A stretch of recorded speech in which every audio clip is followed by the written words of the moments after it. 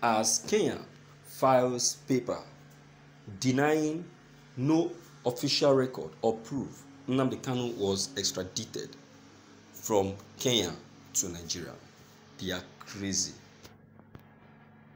They are crazy. And they are talking to kids. Even is it something that everyone saw? So pictures or videos can tell lie.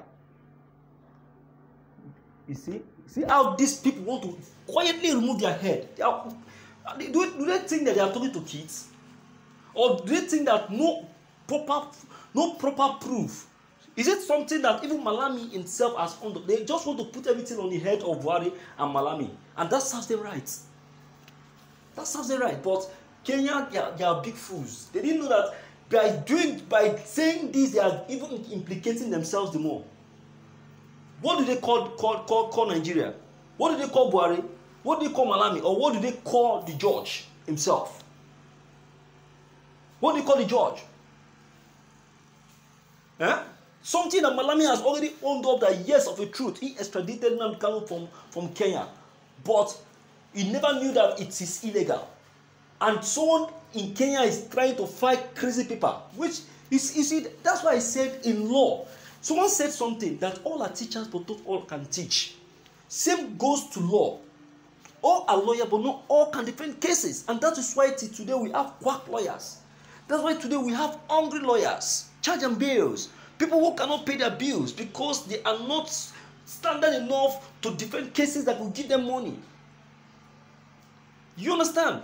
For you to be a qualified lawyer, you must be defending, you must be convincing, you must be strong and intelligent. Do you understand? Not just to go and bear the name that I'm a barrister and stamp it as a sticker on at the back of your vehicle. It's crazy. Who are you talking to? Let's check the content, my dear listeners. Court paper filed by the Kenya Attorney General have shown that the repatriation of the leader of the indigenous people of Biafra, IPOB Nnamdi Kanu, to Nigeria was illegal.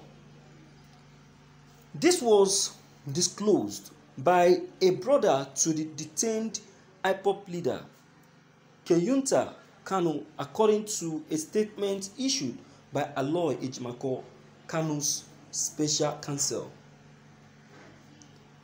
The Kenya government, according to the statement, has filed an affidavit stating that there was no immigration record of Kanu's departure from Kenya after his last arrival on 12th May 2021. Kēñya stated that the affidavit is an official confirmation that the Nigerian government had contravened the provision of the Kenya, Nigerian Constitution and international law. The statement reads, in the latest affidavit filed by the Kenya government in defense of the suit filed by Nnamdi Kanu in Kenya, it asserted that there was no immigration record of Kanu's departure from Kenya after his last arrival on the 12th of May 2021. In the affidavit drawn up and filed by the Attorney General of Kenya and deposed to in Nairobi, Kenya on 10th of February 2022, arrival and departure record from Kenya from 17 July 2019 to 12 May 2022 when he last entered Kenya.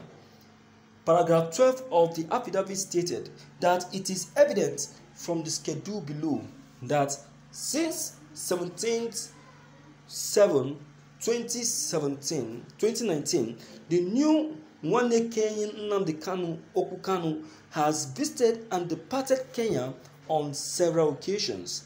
Paragraph 13 of the affidavit states that from the above travel history, it is evident that his last arrival date was on the 12th of May 2021, and there is no evidence exhibited to prove that he thereafter left the country. Paragraph 14 of the affidavit stated that I am not privy to his Kanu's arrest, detention, or extradition.